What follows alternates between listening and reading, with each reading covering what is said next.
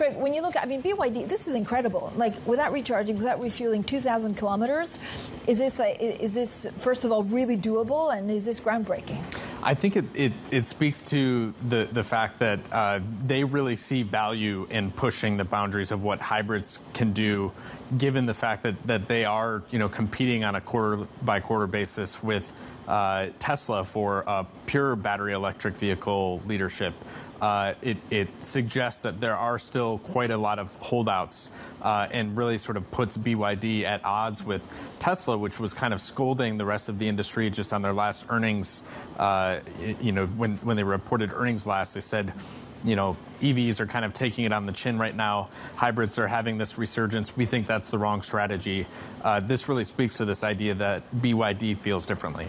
But so are they working on anything else? And when you look at some of the things that are coming out of China in terms of EVs or hybrids, are they really winning the game?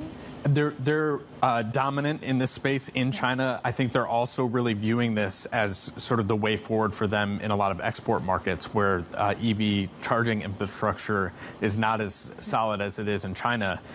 In China, that's one of the big things working in the favor of EV uptake is the fact that you are able to count on a public charge.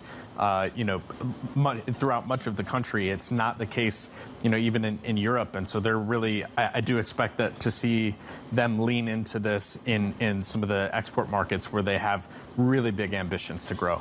Craig, what are you expecting from Volkswagen? So you have, the Chinese EV makers that are being supported are doing, quite well. You have a lot of support from the U.S. and then Europe is kind of stuck in the middle. Yeah, the Chinese loom large over this meeting, I think, more so than ever. The fact that Volkswagen has lost its leadership position in China has been a big red flag for investors. I think, questions about, whether or not they can sort out their sort of do-it-alone software strategy. That's really held them back in terms of delaying new models. I also think it hurts, even once they've gotten those models out, they haven't been as competitive. They're glitchy. They're not as attractive as some of the other wares that are out there. And so they're losing position in some of their most important markets. And the stock price is feeling the effects of that. So we are hearing from investors who are a bit disgruntled with all the above.